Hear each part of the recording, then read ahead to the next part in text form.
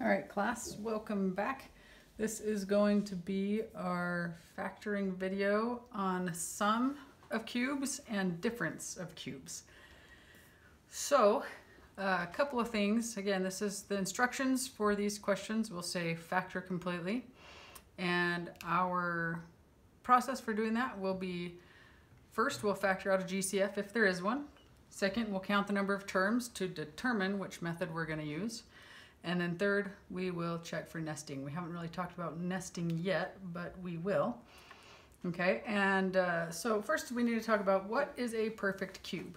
Well, a perfect cube is any one of these numbers. It's any number that would be multiplied by the same thing or broke down to a factor. Factors, the same factors multiplied together 3 times. So 1 times 1 times 1 is 1.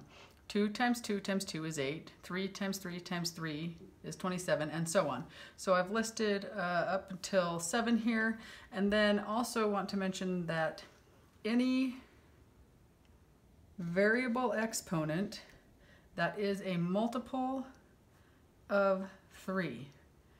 So any variable exponent, so we're talking about the variables, these constants right here, all of these are perfect cubes. These numbers right here are the perfect cube. The cube, or the root, would be 7. So the cubed root of 343 is 7. The cubed root of 216 is 6. Okay, so the actual cube here are these numbers in this column. And in variables, any variable exponent that is a multiple of 3. So if I have y to the 6th or z to the 12th, since these are multiples of 3, these are also perfect cubes. Okay, so if we have a perfect cube, whether we have a sum or a difference, perfect cubes by definition have a cube, so x cubed, we've determined that's a perfect cube, and 8 is a perfect cube. So this would be defined as a sum of cubes. This one here would be defined as a difference of cubes because 27 is a perfect cube with the root being 3. Y cubed is the perfect cube, and 64 is also a perfect cube with the root being 4. This is a difference. So the only difference between a sum and a difference of cubes is the sign. And how do these factor?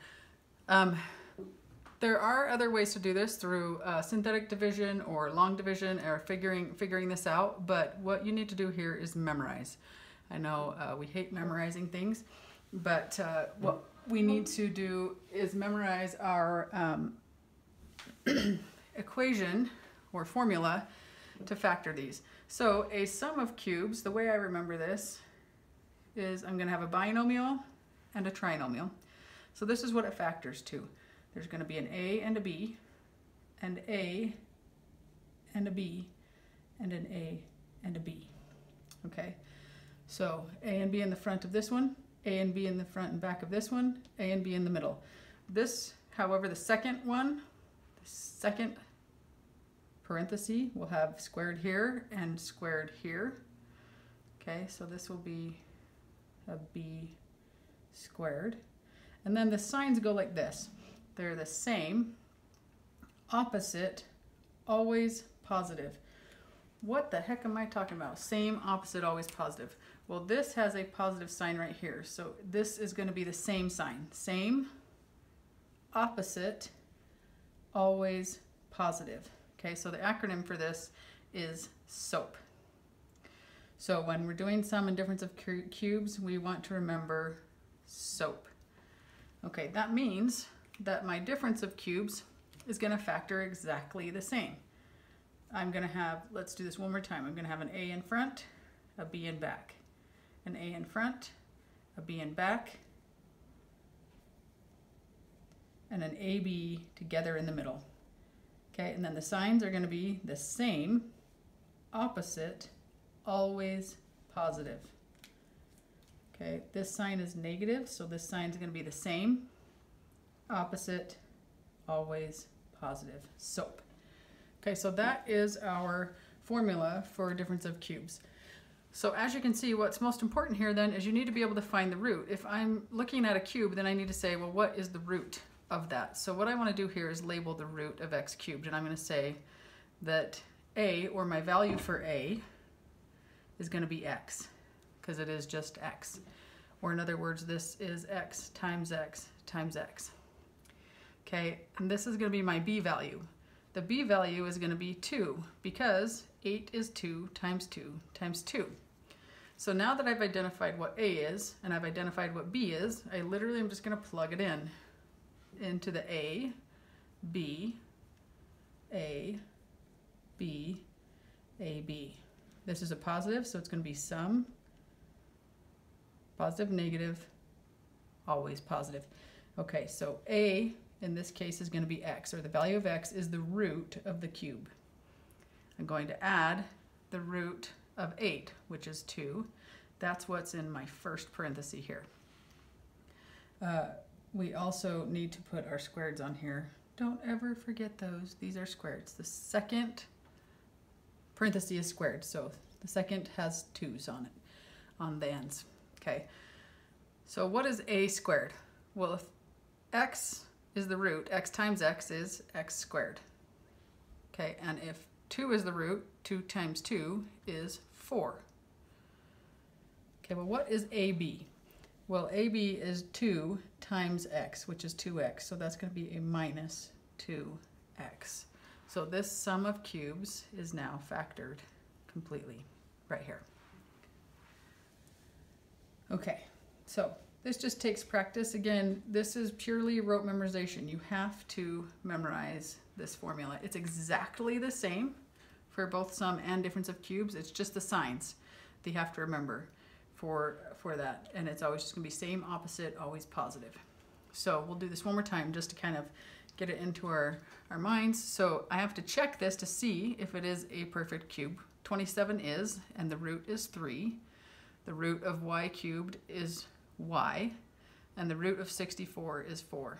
These are going to be the a and the b value in this generic formula or form. Okay, so then I'm going to say, well, if, again, 3y times 3y times 3y is 27y cubed. That is the definition of a perfect cube. 4 times 4 times 4 is 64.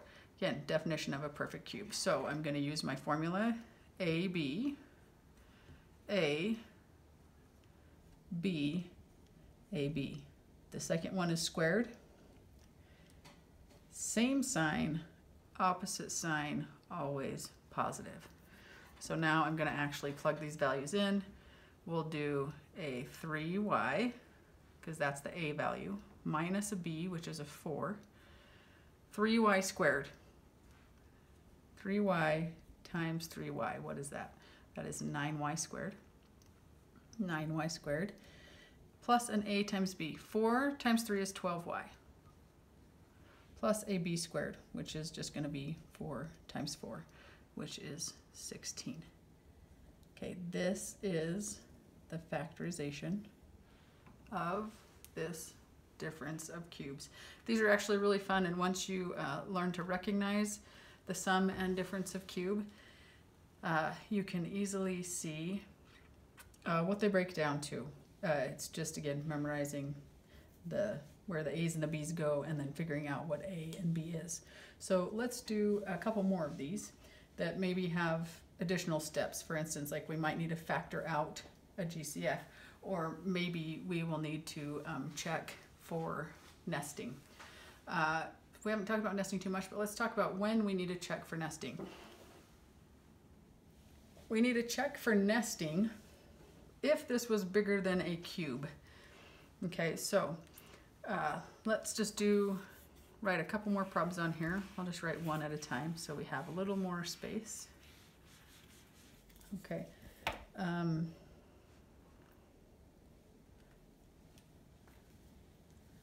So let's do 128 minus 2y to the 6th.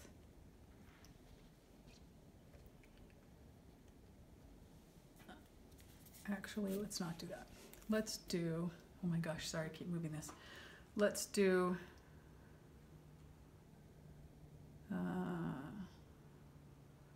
let's do 2w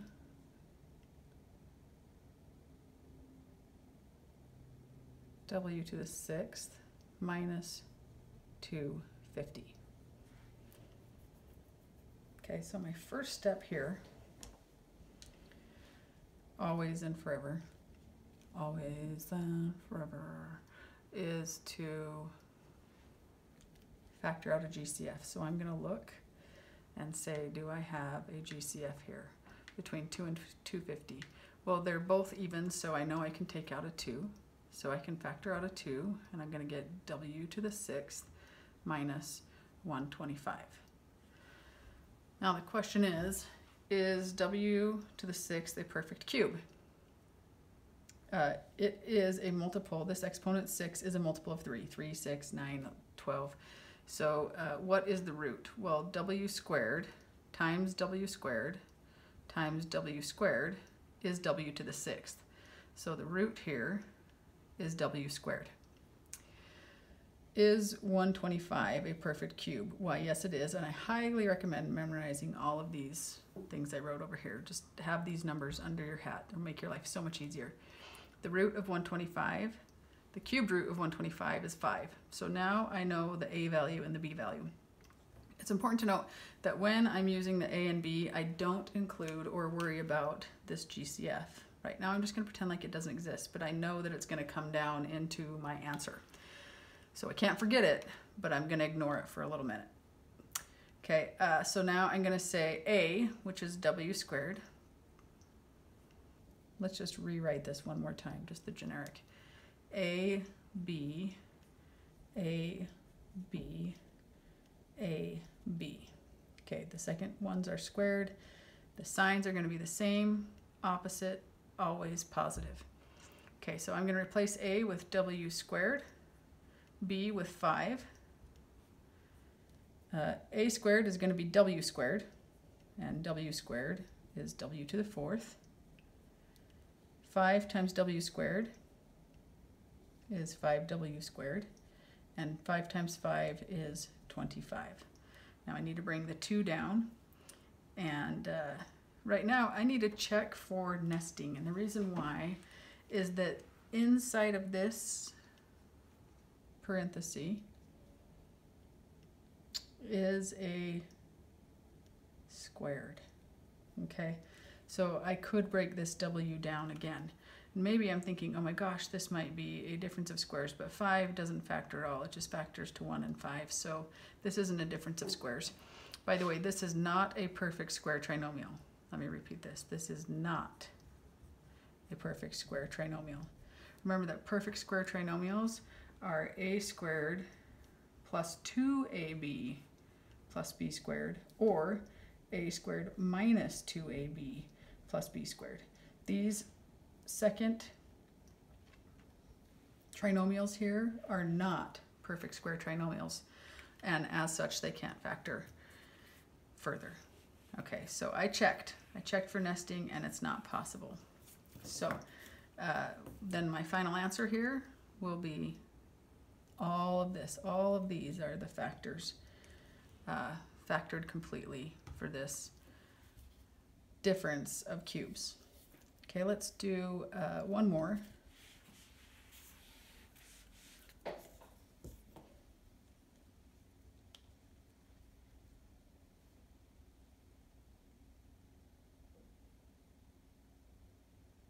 Let's do p to the 4th.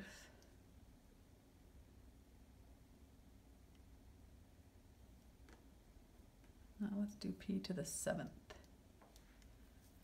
minus 81 p. Okay, so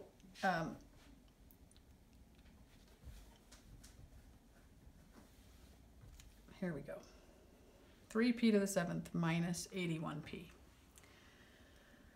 All right, let's do a plus this time. Last time we did a minus. Good thing I'm making this up as we go. All right, so here is my problem. First and always that I'm going to do is I'm going to factor out a GCF. So I'm going to look and say that 3 and 81 have a common factor of 3. And there's a p here on both of those, so I'm going to pull out the p. When I do that, if I divide 3p to the 7th by 3p, then I just get p to the 6th. If I divide 81p by 3p, then I'm going to get 27. I feel like I should have been like C3PO or something weird. Okay, now I'm going to check, because this is a 2-term polynomial. I need to see if this is a sum of cubes, difference of cubes, sum of squares, or difference of squares. Those are the 4 things we know how to factor. So right here, this is a multiple of 6, but it's also a perfect square. So this could be a sum of squares. But this 27 is not a perfect square. It's a perfect cube with the root being 3. And this is a perfect cube with the root being p squared. So now that I know that, I'm going to pull out my nifty formula and say this is a sum. So I'm going to use this formula here, the sum of cubes, and I'm going to say bring down that 3p because it's part of the factoring. A is p squared plus b, which is 3, times a squared, which is going to be p to the 4th, minus ab, which is 3p squared, plus b squared, which is going to be 9. Again, this won't factor any further. We can't factor, like the only factors of 9 are 1 and 9 and 3 and 3, and those won't never sum to this -3. Inside of here, I need to check for that nesting as well. This is a perfect square, but this is a sum of squares, so this wouldn't be factorable even if this was a perfect square. So say like this was a 4 here, I still couldn't factor this further. Okay, so I checked for that nesting, and this is factored completely. We'll see y'all in class.